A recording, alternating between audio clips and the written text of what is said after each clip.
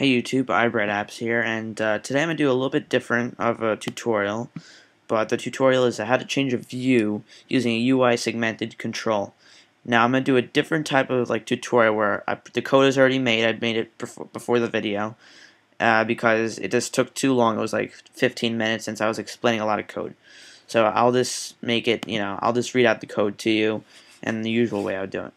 Alright, so pretty much this is the view-based app, and you have your view controller and app delegate. You don't need nothing to do with the app delegate. So you have the view controller with the XIB for the view controller, and then I made a new UI view controller subclass. I'm going to talk about what that is. So you just go to new file, go to UI view controller subclass, and make sure you have with XIB for user interface, and then that's what made view 2. Now then the view 2 had an XIB, and so does the view controller. So we're going to start out in the view controller. First of all, just make sure you import whatever you named the second view controller. So in my case it was view2.h. Then after this bracket you're going to do an IB action. So IB action and parentheses segment switch colon parentheses ID parentheses sender semicolon. And then in the .m, you just want to copy that in this code. So pretty much, I'm not going to read it all, but you can see it. It's in 720p. So just make sure you make sure it's in HD. So there's an IB action, same which I declared in the .h, and then I have two if statements here, if and else if. Here the equals 0 is the first one, which will be the first one when the view loads. So I just want to name this whatever current view controller it's in. So in my case it's switch views view controller. Then VC is the acronym I made for it. Then what you want to do is init with div name whatever the view controller name is without the .xib part. You do not need that, otherwise it's not going to work. So just leave that out and it'll be fine. Then you have the acronym here, VC transition style. Here you can comment this out so there is no transition. And then if you comment that out, just make sure you type in capital No instead of the yes here. But you need this line. This is the most important line pretty much. These two, the first one, the third one. These lines that are commented out already, you don't need. So you can just delete those. You don't need to copy that down. Alright, so here you have the else if sender, selected segment, index, and brackets equal to equal 1, which will be the second one. Now you could do this for 3, 4, 5 to 400,000 view controllers. You could have a view controller for every frame in a game.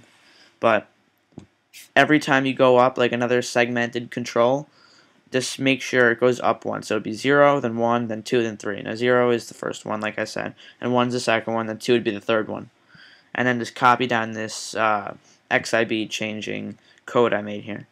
Now, if you're going to do this the different method where you don't change XIBs, where you're just making different views in the same XIB, then what you're going to do is go to another YouTube tutorial. I'm not going to make one since there's already so many out there. Just type in ways to switch views. I think I saw one. It's like method 1 by this one guy.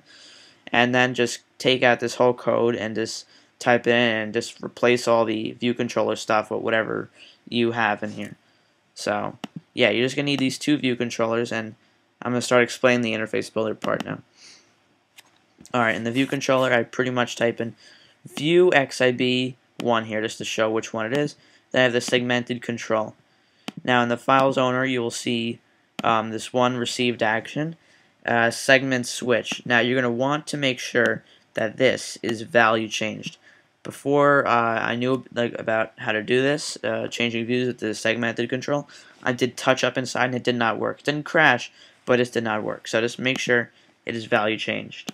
Alright, so you can Command S quit out of that and then go to the view 2. And then, hold on, after I explain this interface builder part, I'm going to go to the second view controller. It's a little bit different. So pretty much here, go to the files owner, and there's going to be one outlet and one action. The segment switch and the segmented control outlet here is this going to be connected to the segmented control. Nothing's connected to anything else here except the view to the view. Here this is value changed again, and this is just you connect it and that's it. So you can see that it says view XIB2, and just make sure it's view value changed, and then you're all good. Then the view2 dot in the view2.h, just have the IB outlet segmented control, and then name whatever you want. In the IB action, segment switch to ID sender. Now, if you find this too fast or whatever, I will post the source code in the description. It'll be mega upload. So make sure you just import the first view controller here, and if you're in another view, just import the other two. The other two, I mean, like the first two. And then the .m, you're just going to have this. This is the same exact code from the first view controller. You do not have to change anything. If you want it animated, yes, Alright. Then you can just leave out this code again. And then here's another thing. You're going to uncomment the view to load part, and you're just going to type in this one simple line. Segmented control, which is what you named it, the IB outlet in the .h, selected segment index is equal to 1.